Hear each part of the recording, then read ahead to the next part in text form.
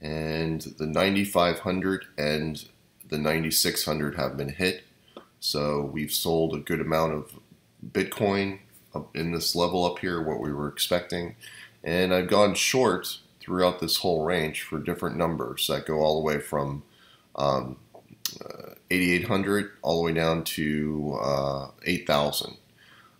So we're going to be looking for a pullback here. I did my latest trade, which was, if I go shorter term, let's go to a 4 hour. This is purely a mathematical trade because of the fact that we have, let me put these lines correctly. And this is something interesting that you should know. Some trades that I do, the reason I don't enter at the highs or whatnot is because of the fact that they are not statistically, they're not there. This new trade that's from 9,300 that goes all the way down to 8,800, it just came into being the past few hours. So by everything that it's done and so forth, it became statistically probable of a move down occurring. So we'll look for that to happen. And I've got two trajectories and two time periods of which this would occur from. So we'll see how that turns out. But it didn't confirm until it traded back to this 9,300 from above the 95 to 9,600. So some of my trades are completely different than other trades. I'm not predicting. I'm going off of what statistically is likely to happen and the signals that are therein of. And the signals sometimes can be top down to top up type of signals where you're going off the highs versus something that is top down that you're going off of a confirmation. So it's kind of interesting mathematically how they differentiate as far as the signal generation of itself goes. But it's purely mathematical, and it's funny that I saw the message about Euler in the room. I mean, I think you should read him. It's very interesting.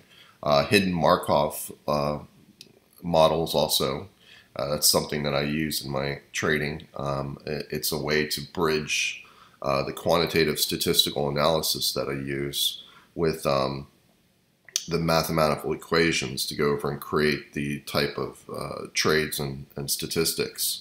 So that's something to you might want to look at. And I'll probably go into stuff like that in the future a little bit more so you have an understanding. But other than that, we're looking at these two lines right here, and these are two trajectories with Bitcoin trading back to 9,300 and under. And we'll see if we get a stronger push down in the next coming days and so forth, which is more probabilistic now currently with what's going on. And other than that, what do we got going on? My Tesla is now at 650 and above. It's done absolutely great. I'm going to have to take off half of it because it's above this 200% line. I think I showed you this a while back ago. Here, let's go to a weekly. I've been waiting for this. Now it has a very parabolic move. I don't even really want to get rid of any, but it's above this red line, which is at 600, which is 200% from these levels. And the statistics of this in the future, not right now, but in the future of us going back to the 380s is likely. That's just for the people who were interested in what I did here with Tesla when I was looking for. Most of this is the short run and the hype, and it's kind of very parabolic because if we look at the some of the numbers, it's very overvalued. But it deserves to be because it is the future. Teslas are going to just take over. I mean, they are fantastic cars, and now they're coming out with the Model Y and also the Cybertruck. Oh man, I'm gonna definitely get the Cybertruck. It's bizarrely bizarre, but it's so freaking cool. I'm looking at it more and more, and I'm doing the research on looking at the interior and the way it's designed. Oh man, it's like, wow, it's the future. So anyway, That's where Tesla is. And now BSV, I told you about that one. I'm staying away from it. There's nothing here. This is all a hype move. And the chances of it going back to 180 and maybe even down here in the mid to low 100 range is very high. It's being only pushed up by its, and I showed you that article in the chat room where they said that he knows who's behind it. It's just bullshit. But I was able to catch them ahead of time.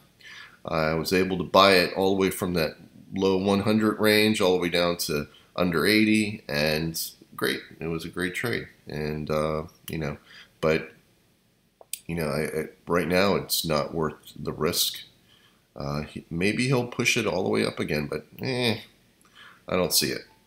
And what other interesting things do we have? BNB is in the 18 range. I could see this going back up to that 24 still. Nothing has really changed, but it's kind of boring. So not much interest right there. And other than that, we'll just wait for BTC to cycle through. And, I am looking for us to push down. Nope, got in the wrong one. Let's go back to Coinbase. BTC, USD, and oh, that's not the one I want to do.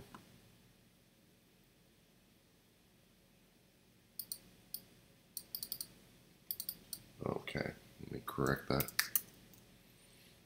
It's being difficult. Why are you not showing me what I want to see? Come on, let's see. Here we go. All right, well, anyway, I just woke up, so I'm a little slow, obviously. We're going to be looking for a pump down. It's on a clear trajectory now. It has good numbers. It might pump back up here. If it does, I'm going to be selling more. Closer to this 95, but I'm going to be going for that 8800 and under level. It becomes high probability in the short term of us in this range, clicking out, and even down to the gap level of the 8500, which is also logical. So I've got trades for there, and all the way back down to the 8000 level. So we'll look for that to occur. It did cross the 95 and 9600. We closed out trades from longs to those numbers. Those targets were hit. Again, very logical, and that's occurred. And we can go back in the chart here. And all the models, everything that I've stated and so forth is done. The bigger range has completed here when we traded back to 9600. Now there still can be another push that goes all the way back. There's still a statistic that can push us all the way back above the 10,000, mid 10,000 range before a pullback. But I'm not going to predict that right now. Short term, I've got this to focus on, and that's the most likely to occur statistically. All the equations and numbers lined up for this. So we'll watch for that to happen. And that's basically it. I will update you later in the week, and we'll keep on rolling and have a great week.